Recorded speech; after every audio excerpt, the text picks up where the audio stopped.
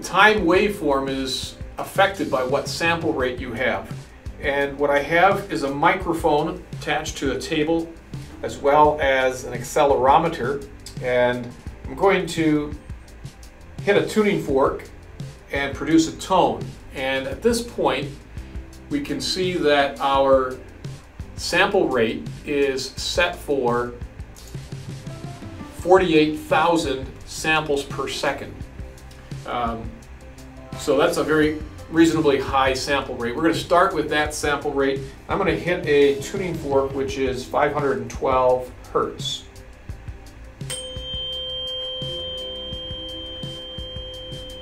On the time waveform we see a rather nice sine wave, and in the FFT below, frequency waveform, we see a large peak there. If we put a cursor on that, say a max cursor, we're going to see what kind of value we're getting. Let me hit that tuning fork again.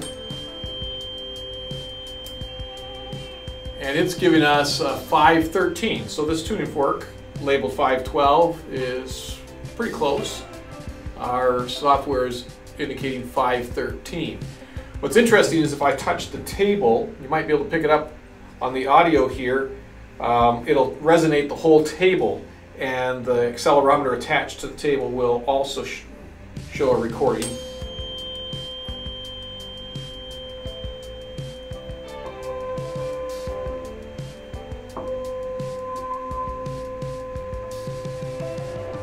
Alright, so the table picks up a vibration there also, 513.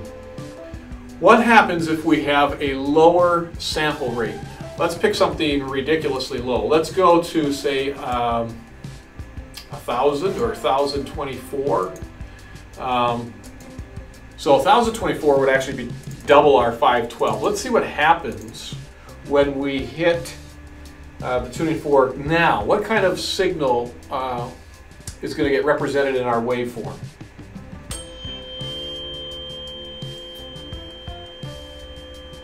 What you're noticing is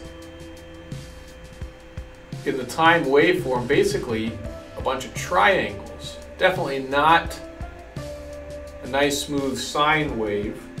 You'll see in the frequency waveform, right at the end you'll be able to pick up a peak of that 512.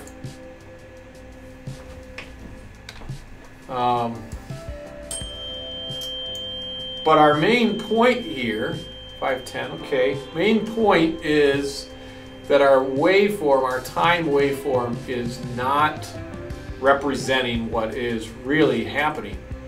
And that's because we have too low of a sample rate. In fact, if we went lower, we'll pick another value. Okay, it's 375. Let's see what happens. Perhaps you can predict what's going to happen. We're getting really nothing. We're just getting a flat line.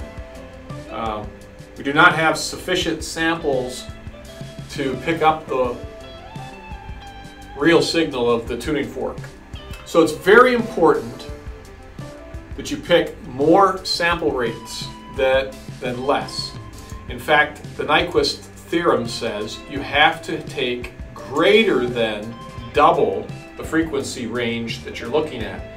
If I'm looking at a 512 tuning fork, I have to have more than 1024 to get a reasonable representation. So we're going to pick something higher than that.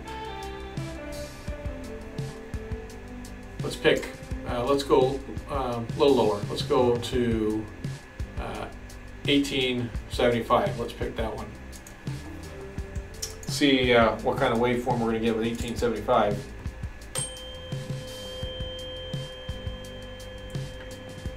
Alright, so we're getting not a nice smooth sine wave, but it's not triangular anymore. Alright, so we're getting an improvement. We're getting a 513 on the frequency, but we are not getting the smoothest curve yet. So let's try one more between where we were at. We were at 48,000. Let's pick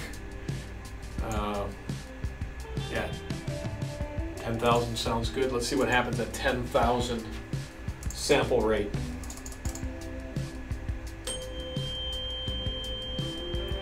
And there we have a much nicer, smooth sine wave again. And if I touch it to the table,